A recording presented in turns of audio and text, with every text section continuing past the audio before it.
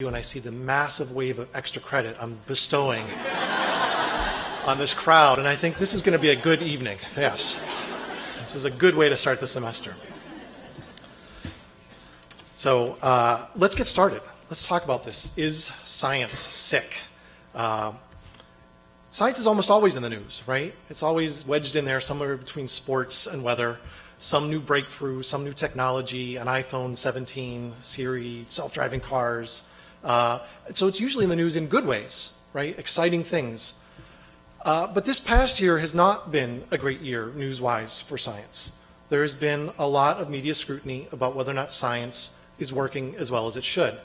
I know many of our students are passionate about reading The Economist, so you probably all saw this article, or the New York Times, or NPR, or Slate, or any of the other sanctioned Oak Park news outlets that we all read and love.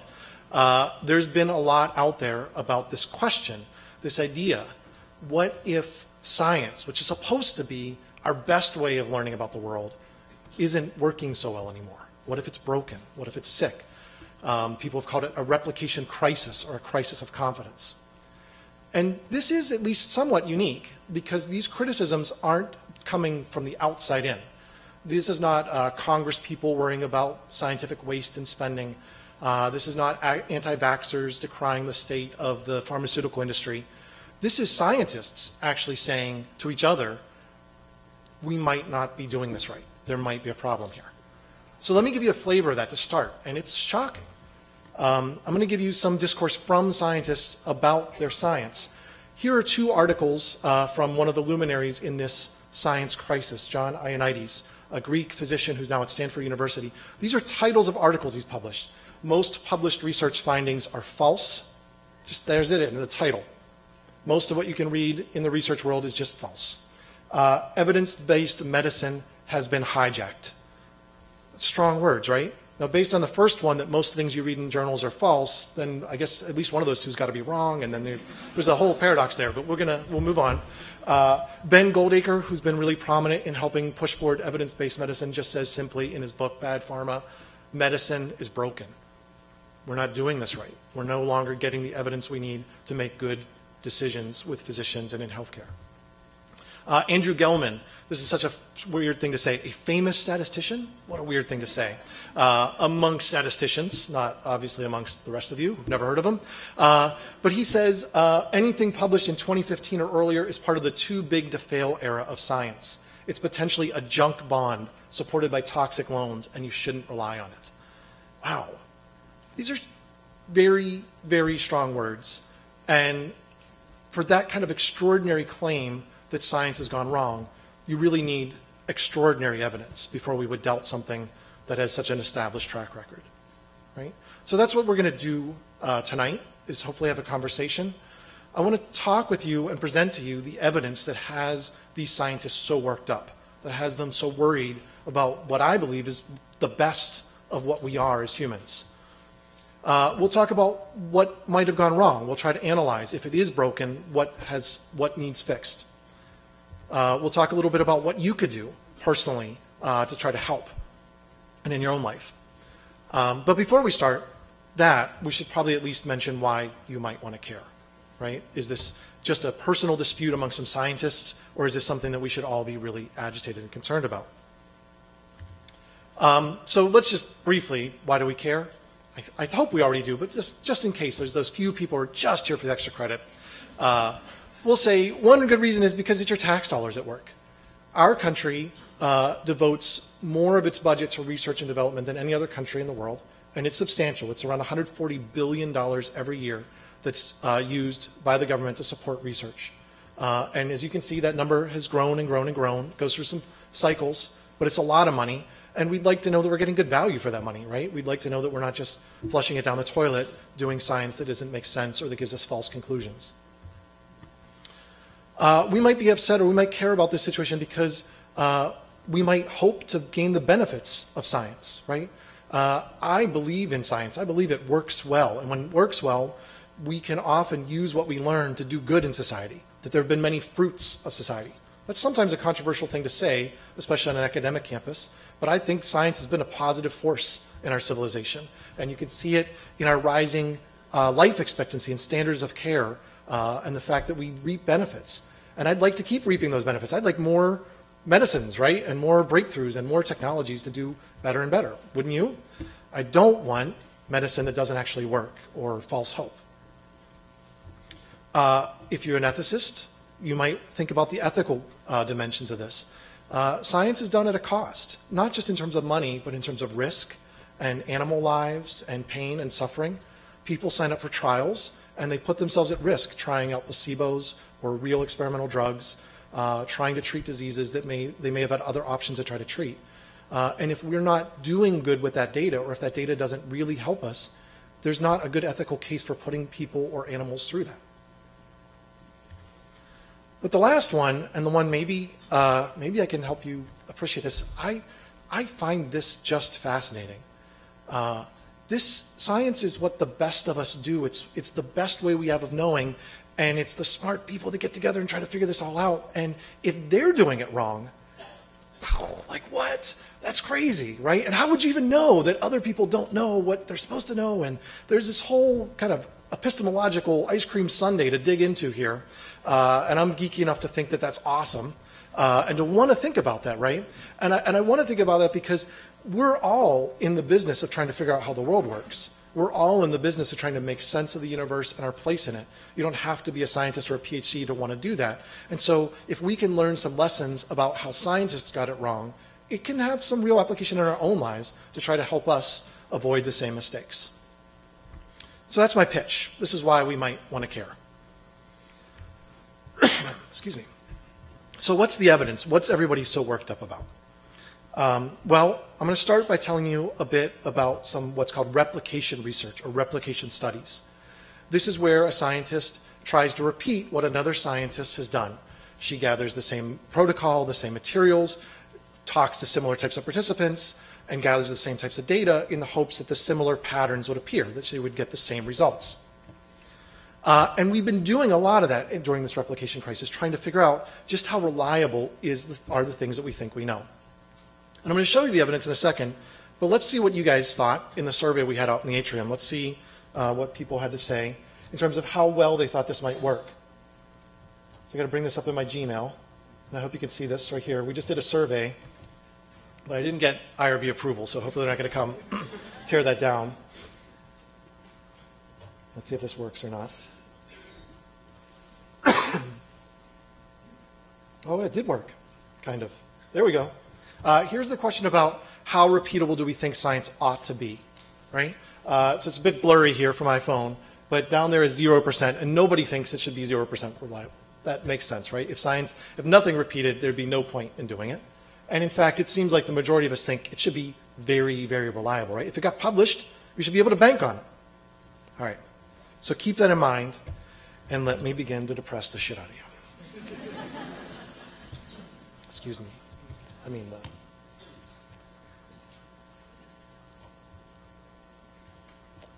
Okay, let's start with industry. As our government and other governments started pouring more and more money into research, industry noticed. And they said, hey, you know what? These academic researchers, these crazy flower children high on their government grants, they do this research and then they just publish it for like everyone to know about.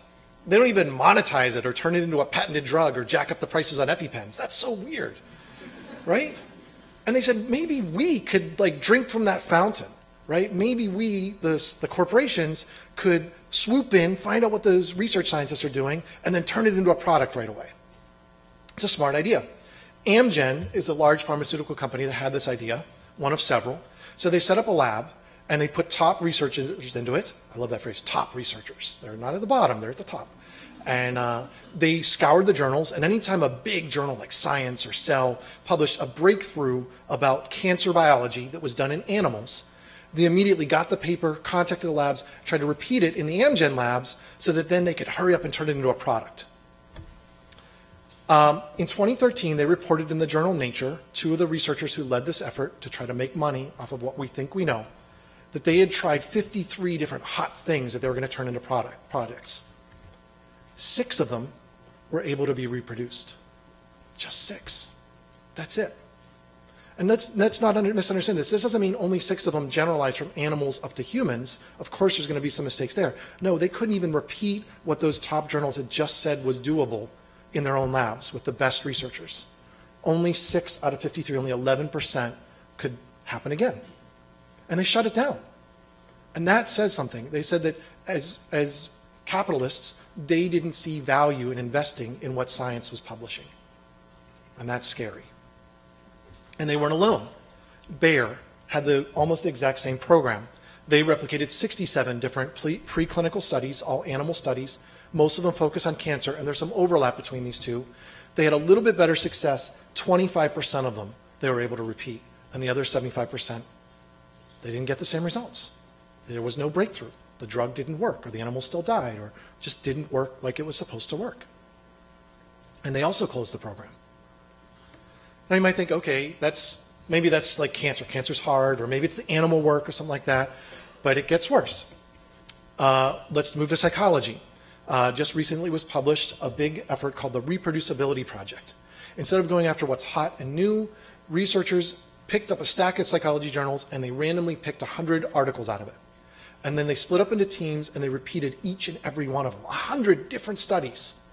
And they repeated them, trying very hard, working with the original authors to do them exactly as they had been specified. And 40 of these, 40%, spot on, just like they thought. 30 of them were kind of iffy, and the other 30 were clear failures. So somewhere between a 40 to 70% success rate. Well below that big 90 to 100% that we were all hoping to see, right? When we did our survey. One problem with this is that they had so many studies to do, they could only collect a decent chunk of people for each one. So they didn't have a huge sample size. But I'll tell you about some additional projects where people have collaborated across the world to be able to get enormous sample sizes that would be really definitive. So if something's real, we would know it. One type of these is called the many labs projects. What they did is got labs from all over the world, 36 different labs, got together, and they all tested 13 classic studies from psychology. 13 chestnuts you probably heard about in Psych 101, like the Stroop effect. Remember the Stroop effect? Right? Like where if you see the word red, but it's printed in blue dye, it's like all messes with your mind because it's printed in a different color than the word says. So they repeated these. And because they had 36 different labs from all over the world, they had thousands of participants, and they could check to make sure that it would repeat across cultures and across age groups and all kinds of other things. And this one, it was awesome.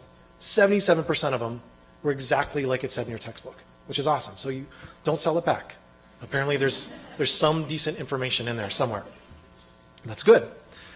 So many labs got a little more ambitious. They had 20 labs that signed up to do this again. I've skipped over Many Labs 2 because it's not published yet. It's called Many Labs 3. And they picked 10 studies that are a little more recent, a little more hot, a little more now, all highly cited, published in top journals. And they were really excited about this one because they thought now we're moving forward to the really cool stuff. And then they got really depressed because only 30% of them actually worked like they were supposed to. And that's not good, right? And their experience is mirrored in other collaborative projects. The Association for Psychological Science organizes these big crowdsourced replications as well. They get people from all over the world. They get a standardized protocol so everybody's doing the same thing. They translate it into different languages. They can collect thousands of participants. They have so far tried 5 different classic textbook things that are in psychology textbooks everywhere. I'm not going to go through what all of them are, but you might recognize some of them. 20% of them, just 1 out of those 5 replicated. Those are 4 other pages you do actually need to tear out of your textbook. The other 4, they're out. So this is really depressing. One bright note, Dominican helped contribute to this amazing stuff, which got covered in the news, everything. That's a tiny little picture of Kelsey Chaston, who just graduated last year with a degree in psychology, and her honors project was being one of those sites that collected all the data and sent it in, and she's now a published author on this paper, totally destroying your textbook. What a cool thing to do, right? And Kelsey's contribution is part of something that Tracy and I got started in the department and that we started working on. And it really came from, I could look at this data and I could see it, but I personally have just become more than a little bit obsessed with it, right? I've become obsessed with it because it matters to me. You know when you go to a party and somebody says something random about some fact, like, I heard China's like this or something, and there's that person that steps up and is like, well, actually, there's a study. That's me, right? I'm that guy. I am that corrector. I am the person with that study. I have read all of that studies. I will tell you about all of that studies and how that study shows that you're wrong about any other opinion you might have, right? I put a lot of time and effort into being that guy, and now I'm seeing this data that says that I'm totally full of horse shit, and that is not cool. I actually read the papers. I could have been outside doing something, like meeting girls or something better. I mean, there's a lot more to life than being that guy, and I've been that guy my whole life, right? I'm not joking when I say that this data crushes me. It crushes me. It keeps me up at night. I do not enjoy giving this talk. I want to give a talk about the cool research stuff that we found, not, holy shit, we're wrong about everything. That is not a fun talk to give.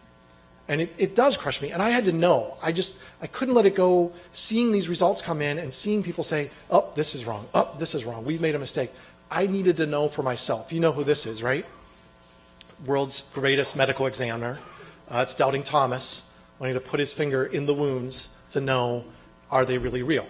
And I think Doubting Thomas gets a bad rap. He is an awesome, like, yeah, I do want to check. Show me. I mean, I don't know. Yeah, I do. I just can't help it. I like Doubting Thomas. So I wanted to know, and I've been fortunate to have amazing colleagues like Tracy, who was audacious enough to say, yeah, you don't know anything about social psychology, but I'll help you out. We'll do this together. And really great students. And we have together, across students and Tracy and across the department, we have replicated 11 different high-profile studies in psychology. And let me dive deep into that for a second. Let me show you what that's like and what it looks like to try to replicate something and what the results look like. So I'll talk about the one that Tracy and I did together. We saw a paper that was all over the news that said that if you're superstitious, it could make you better at things, which seemed really cool, right? It seemed really cool. For example, they did a couple different types of studies, but I'll give you one. They had people play mini putt-putt golf, give them a golf ball and a little target, and they said, go ahead and shoot the ball, see if you can get a hole in one.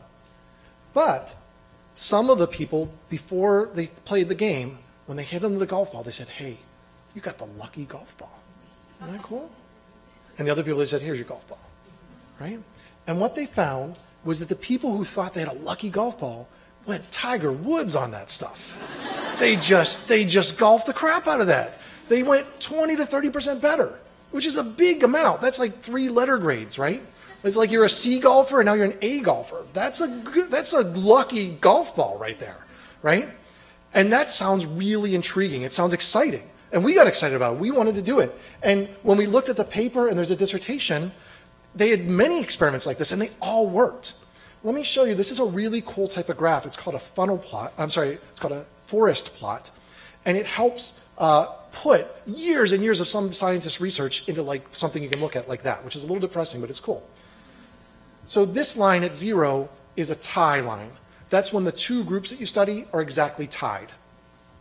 And every dot here, every square, is an experiment where they ran. And you can see that this experiment is way up here, and this farther from the tie means that the group that had the lucky ball did much better than the group that didn't have the lucky ball. And the wings on it are the margin of error, right? Because anytime you do a sample, you could be wrong a little bit. And so you can see that even though there's a big margin of error, we can see clearly that this group did better than the control group. And when they had another superstitious group, they did better again. And another superstitious group, they did better again. Over and over again, this group kept finding that the superstitious group does better at things. And we thought that was really cool. So we wanted to replicate it. And so we set out to do it. And it took a ton of work. We contacted the original authors. We had to get all the information from them, even beyond the paper. What brand of putter did you use? What was the room like where you had it? How far away was it from the wall? We started working things out. We trained students to do this. We made videos of how we talked to the participants and sent them to the researchers so they could make sure that we were talking to them the same exact way. We tried everything we could to make it exactly the same. And we ran much, much bigger sample sizes so we'd have much smaller margins of error. So we'd be able to really clearly be sure if superstition works.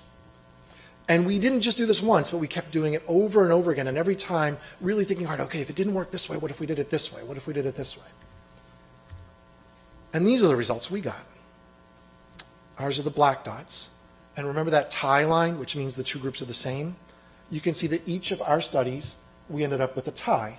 The group that had the lucky ball and the group that didn't have the lucky ball, they ended up golfing about the same. No Tiger Woods effects.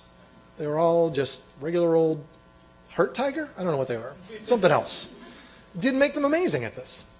And it happened over and over again, very consistently. And we got just extremely different results. And we even, just to make sure that we weren't like idiots or bad at this, for one of the experiments, we added what we call a positive control in science. That's where you run another study with the same people that you know should work, a classic. And it did. So our participants weren't brain dead and we weren't idiots. We could get things to work. We just couldn't get this to work. It just didn't happen.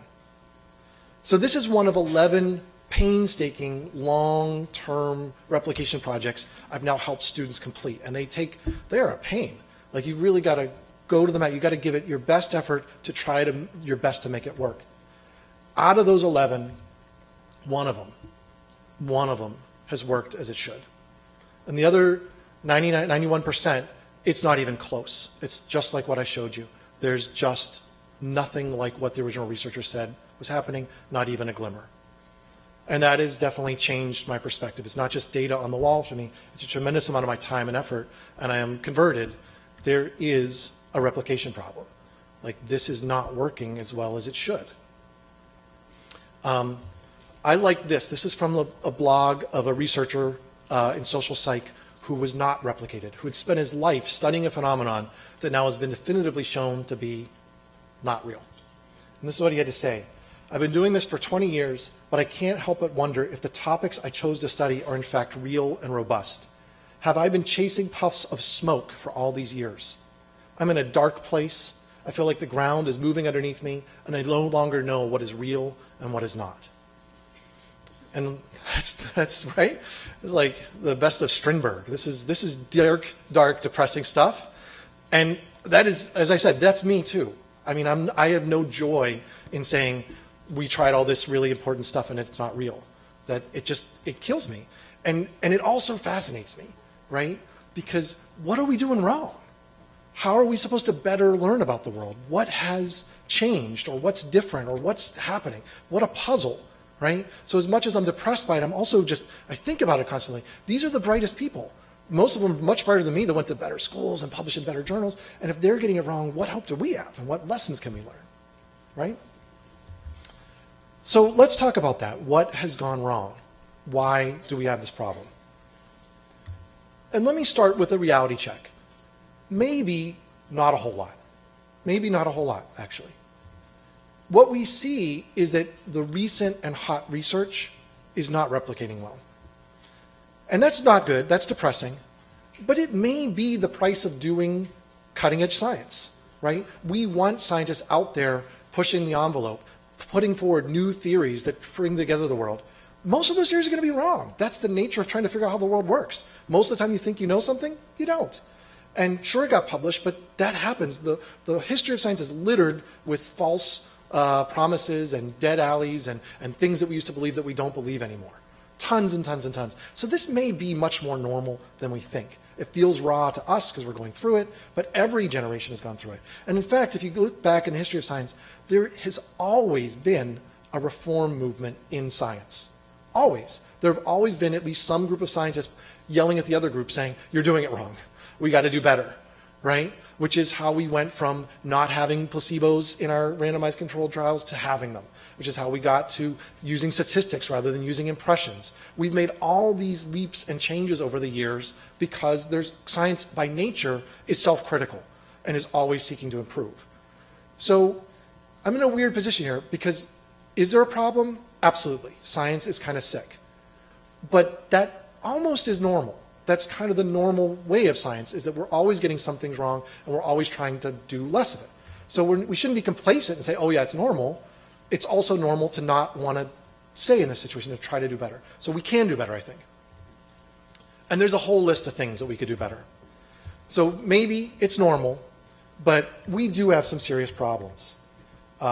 there are not many incentives for people to go out and do this type of replication work. There's no funding to go out and try what people have already tried.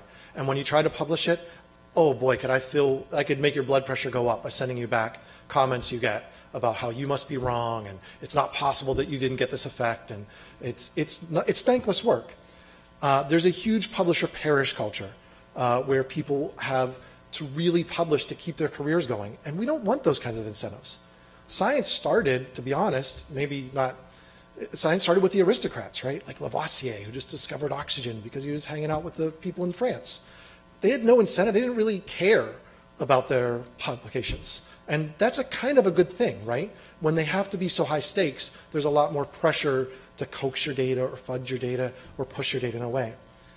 The decline of tenure has been a big deal, right?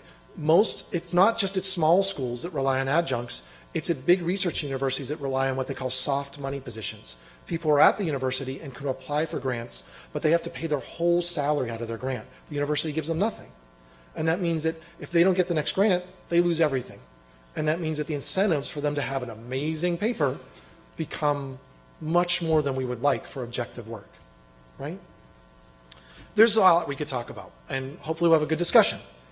But I wanted to focus in on two things that are prominent that I think have some lessons for our own lives. So I thought we'd do this, because I don't know if any of you have big lessons about tenure right now, but what we can talk about is problems with sample size and problems with getting the whole story. And let's look into those a little bit.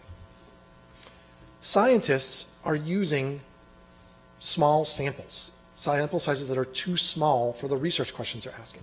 They're not collecting enough data, is a nice way to say it.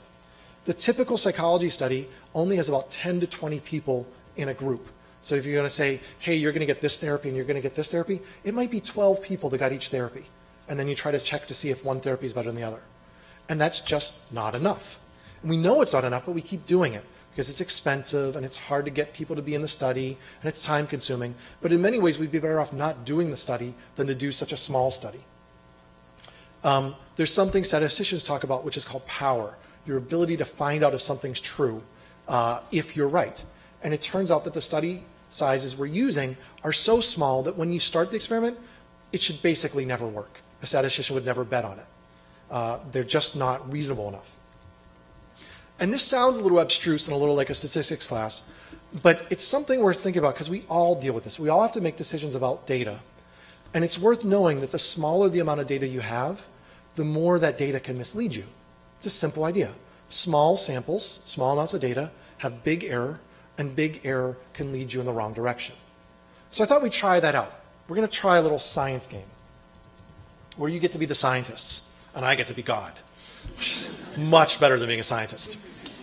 And what I mean by being a scientist is that you're going to look for correlations, right? Correlations when two things are connected to each other. Maybe you're a scientist wanting to know if video game violence correlates with more aggression. Or maybe you're a scientist who wants to know if pesticides correlate with bee deaths. Or if, seasonality correlates with changes in drunk driving. So many things that we look for correlations first to help us start to build theories. And what does a scientist get to do? They have to draw a sample. They have to collect a number of people and look for in that sample for the correlation and then try to figure out from that what might be true in the world. So we're going to draw samples like this. See, the sample keeps changing every time I click it. But I get to be God. I get to know the truth. And my truth, I'm going to make this really easy for you. I'm going to make it much simpler than science. There are only going to be 3 types of truth here. I will pull the data from this set where there's no correlation. Everybody agree that whatever's happening in this graph, nothing's happening in this graph, right? There's no correlation here. So I will pick your sample from this set or this set where there's a weak correlation or this set where there's a strong correlation. And all you've got to do is tell me which one it came from. And that's easier than most scientists have it because I'm not putting negative correlations or anything else. You just got to look at the sample and tell me where it came from. Let me start with one like, it's coming. Damn randomness. There we go. Here we go. Look at that sample. Isn't that a weird sample? What does it look like there's a correlation in this sample? Does it look like a positive correlation? Not at all, right? It actually looks negative, like as one goes up, the other goes down.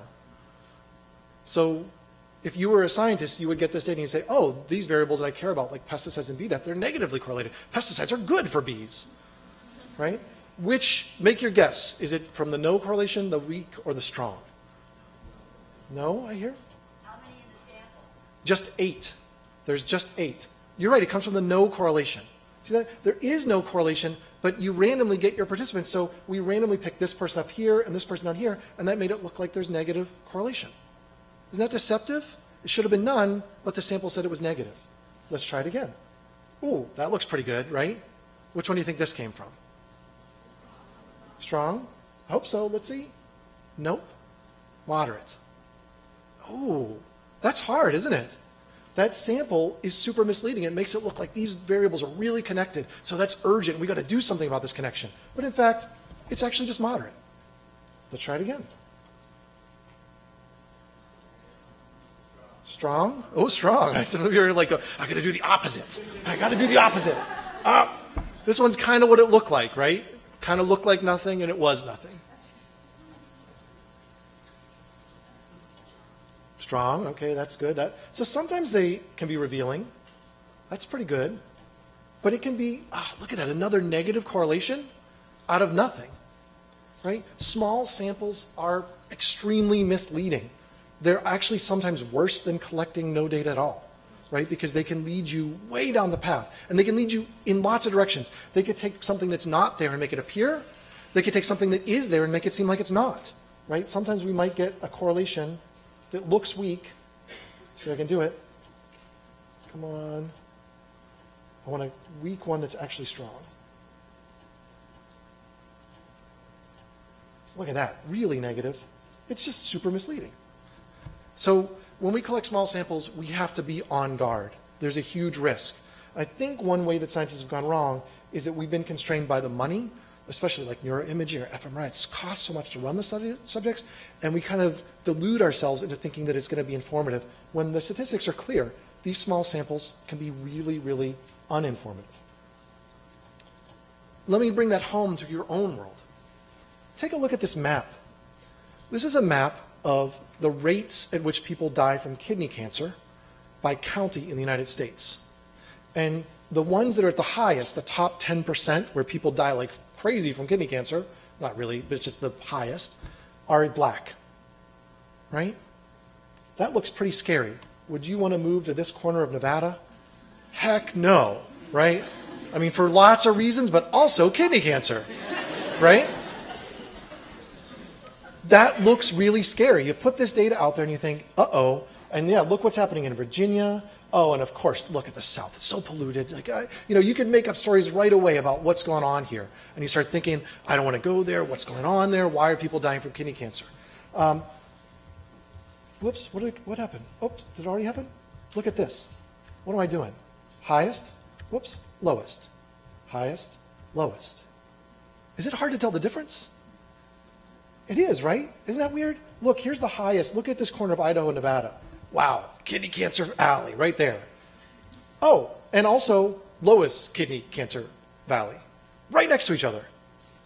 Isn't that weird? That shouldn't be, right? What's going on here? What is the common denominator? Why are these counties on the top and bottom lists? Is it really because there's something going on with cancer there? Is there something in the water? Is this where fracking happens? Oh, fracking. Anybody?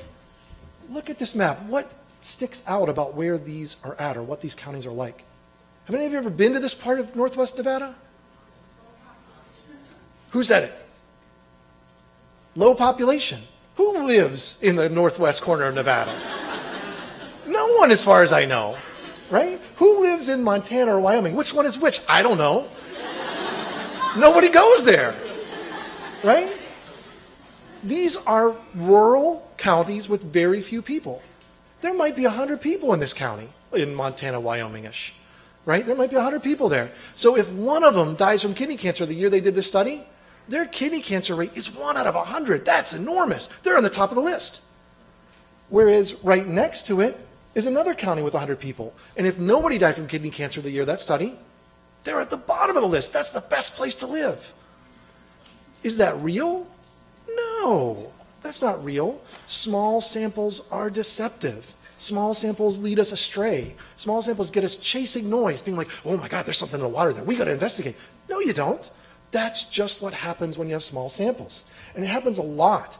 People lose billions of dollars every year not understanding this. And apparently now scientists too. Every time we rank things, the things that have the smallest numbers in them versus the biggest tend to be at the top and the bottom of the rankings. Every year when Illinois releases its school reports on your standardized testing, who's at the top? Small schools. Because if like 2 more students ate their Wheaties that day for MEP testing, their scores are going to be through the roof. Because they can influence it if there's 16 homeschool kids going there. Are 2 kids eating their Wheaties going to change CPS's scores? No. Big data is stable and more reflective of the truth. Small data sets jump around a ton. And we make tons of unfair, rash decisions based on small data sets all the time, right? Hey, Dean Carlson, class size. Every time we do student evaluations, who's probably at the top and the bottom of your list? The people that teach 7 people in a seminar. Anybody at the top of the bottom of the list that teaches 60 people in a big lecture? Probably not. If they are, then that's a whole other story. But the top and the bottom of the list are going to be the smallest groups. Every year, people look at mutual funds to try to figure out where to invest their money. The ones that have the smallest amount of money are always at the top and the bottom of the list because they're the most variation and the most error. And so people invest in them thinking this is going to make a lot of money, and then they don't. They lose a lot of money chasing noise. And I'll put a word on it. You've seen this, subsets. Somebody has some data, and they're looking at it like, oh, look, here's the number of students that asked about applying to Dominican last year. You look at it and say, oh, okay, that's interesting. But then somebody says, but you know what? I broke it down by month, and then things got really weird. I noticed it in July, it went like this, but in January, it went like this. Well, every time you break down your data, you made it into smaller and smaller bins, and so the jumping around gets bigger and bigger. Maybe it's something real, but often all you've done is introduce noise so that you have something to think about. And then you go chasing that noise and making huge mistakes. Does that make some sense? And what's amazing is the smartest people in the world fall for this. We all fall for this. I'm going to warn you about it, and I hope it'll stick in your mind at this point. That's why one of the reasons I was so excited to give this talk. But I'm willing to bet, like me, at some point you're going to kick yourself. You're like, damn it, I just got fooled by the small sample fallacy again. It's so easy to do. What do you do to solve it? The way you solve it is you got to get more data. You got to seek replication. You got to look at the data over and over again in the same circumstances until you accumulate more. If this county in wherever Nevada keeps being at the top of your list year after year, there is something in the water, and you don't want to go there. But if it's the top, and then the bottom, and then the middle, and then the top, and then the bottom, that's just what happens with small samples, and you let it go. Don't be rash and rush into it until you know. So small sample sizes are a problem. Another problem is that scientists don't often give us the full story. And we all do this too. Oh, how often are scientists confirm their theories? I'm going to accelerate here a little bit, but I want to show you. So they develop their ideas and they put them to the test. And we have this beautiful, normal-looking distribution. You guys made it all on your own. And it looks like most of you think that it's somewhere around 30 to 40% of the time when we try something out that we might be right. Which sounds about right to me, right? We're not psychic. When we try a new idea, we are often probably going to be wrong. It's not going to be 100% that we're right. But let's look at what we publish. In the 1950s, a psychologist named Theodore Sterling noticed that his colleagues, when he read their papers, seemed to be geniuses, seemed to be way, way smarter than him. And he decided to actually sit down and put some numbers on it. He pulled every psychology journal for a one-year period, and he looked at all the papers, and he found that out of 294 papers he read, 286 of them confirmed what the psychologist thought. They were right 97% of the time. Is that what we thought science would be like? No. That's weird, right? How could they be right so often? Why do we give them grants if they already know the answer? He followed this up 30 years later. He did the same study. Still the same thing. If you read the papers we publish, it looks like we are just firing on all cylinders. I predicted this, and it was true. Then I predicted this, and it was true. But that can't really be the whole story, right? It's not possible. Either we're psychic, or there's something else going on. We're not being honest about everything we did and tried. Right? Let me give you an example of how bad this can go.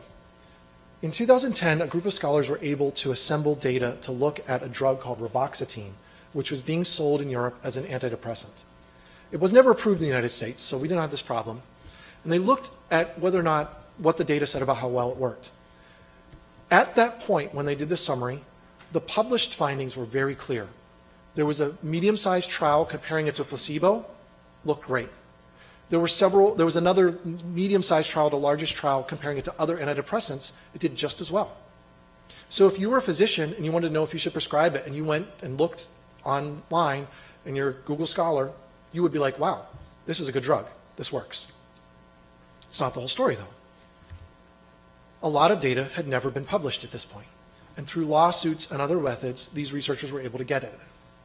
It turned out this drug company had done 6 other experiments comparing the drug to placebo, and not a single one of them showed a benefit of the drug. They published 1 out of 7. The other 6 didn't work.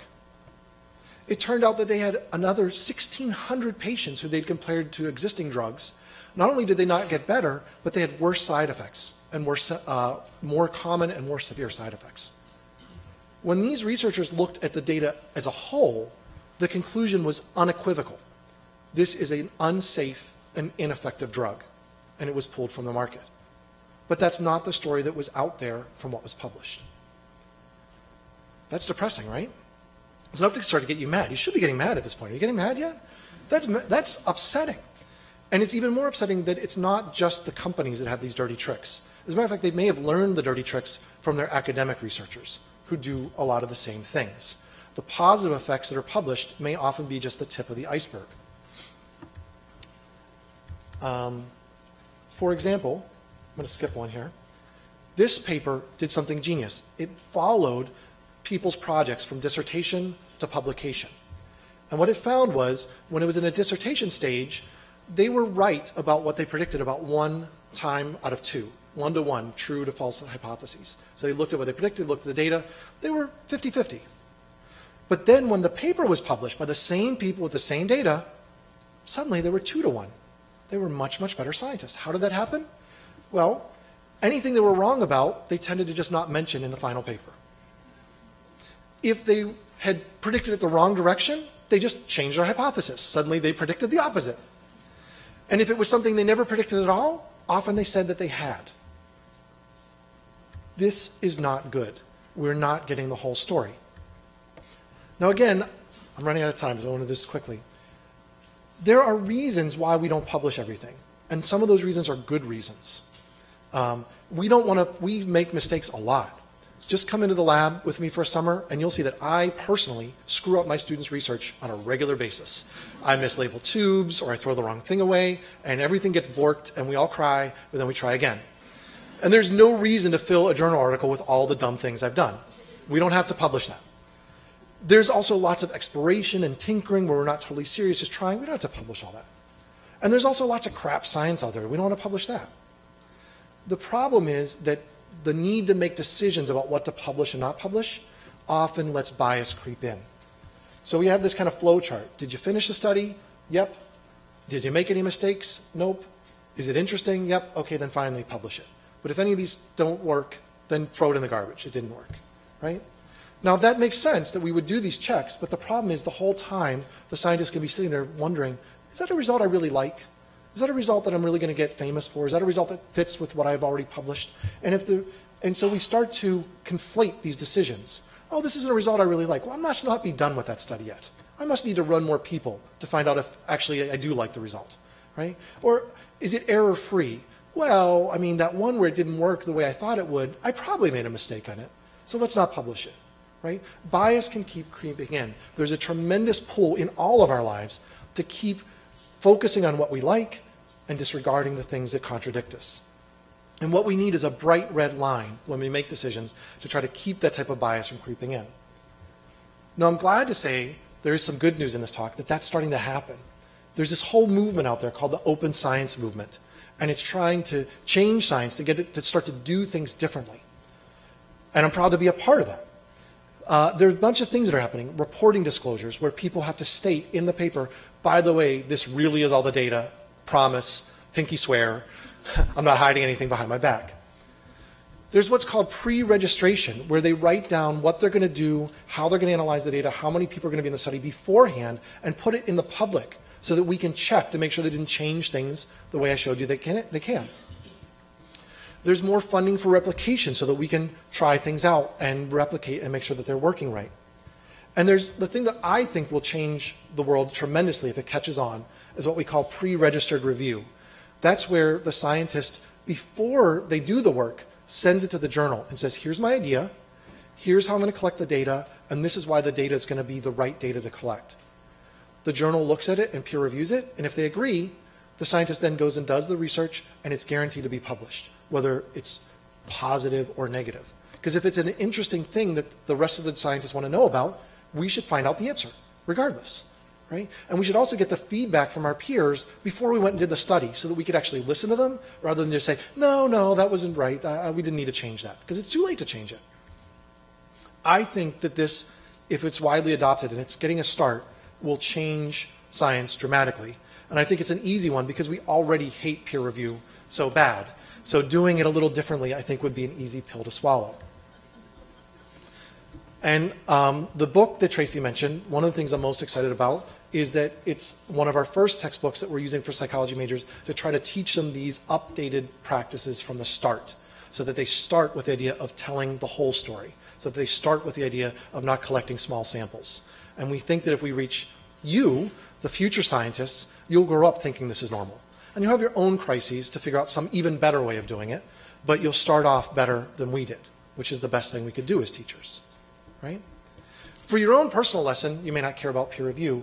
One thing I think is interesting is that the common theme in what we're reforming in science is pre-commitment, writing out what we think is going to happen, writing out how we think things are going to work beforehand so that we have less opportunity to slip and slide and have bias. Think about how this could apply to your own life. Maybe you think you're going to buy a car. You might write down how much you're going to be willing to pay before you go to the dealership. Before that, oh my God, I so want that cute little Kia Mini, like starts to work on you, right? And try. Maybe you'll defy it, but at least you have tried to stick to a decision before the salesperson gets their hooks at you. Do you know what I mean? And you can use this a lot in life. When you pre-commit to things, it's not a magic bullet, but it can often help you try to avoid the pull of emotion and the desire to fudge things the way you want to see it. So what have I told you? I told you some depressing stuff about science. It's not working as well as it should, but that's also strangely kind of normal for science to not be where we want it to be. We always aspire for it to be better. It's probably even worse than it should be, but it's just normal that that's what we do, that we constantly look at it and assess it and try to improve it. So don't panic. There are lots of issues to address. The two I try to talk about the most are things I hope you might see some relevance in your own lives. Beware of small sample sizes, and try hard to pre-commit to your ideas so that you give them a fair test and can't slip-slide out of them. Don't throw the baby out with the bathwater. Don't start hating on science. This doesn't mean you can stop studying for your Bio 111 quiz and be like, it's all BS anyways. No, some of it's real and it's going to be on the test. Get involved. If you find this type of stuff fascinating, come and take these classes and training in biology and chemistry and physics and psychology to get the training to do this stuff and to be that next generation that's going to do it better.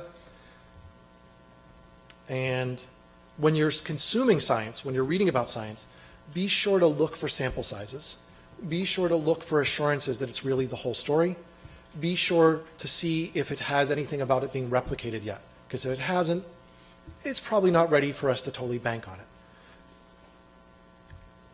So, that went by quickly, and it just gets hotter and hotter in here. I guess it's just a hot topic. I have been, as I said at the beginning, outstandingly lucky to be supported and colleagues with so many outstanding people. From Tracy to our entire psychology staff who've thought and talked about statistics and pushed us to do better, to wonderful collaborators at other universities like Concordia and College of DuPage, and many really amazing students who go on to do such amazing things that make us so proud. That's the least depressing thing I have to say about this, is that it's been an incredible and fascinating journey. So thank you for coming, and I'll take questions.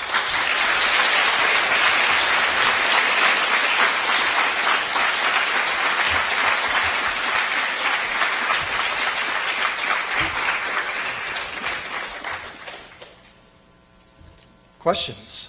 And if you know, it's 7:02, so if you have to slide out, just, that's okay. I'll take away your extra credit, but you can do it. Anyone? Comments? Questions? Tracy? Thanks, that was outstanding. A colleague of mine and I have often lamented that graduate training seems to be so focused on sophisticated statistical analyses at the relative exclusion of work on theory. You know, like a lot of grad students don't really have good ideas, frankly, because they're so focused on the methods and the statistical analyses that they. So my question is, with that background, would review happening at the pre-data collection stage, do you think that that would ultimately put the focus on theory and whether the hypotheses are truly derived from it? Yes. Like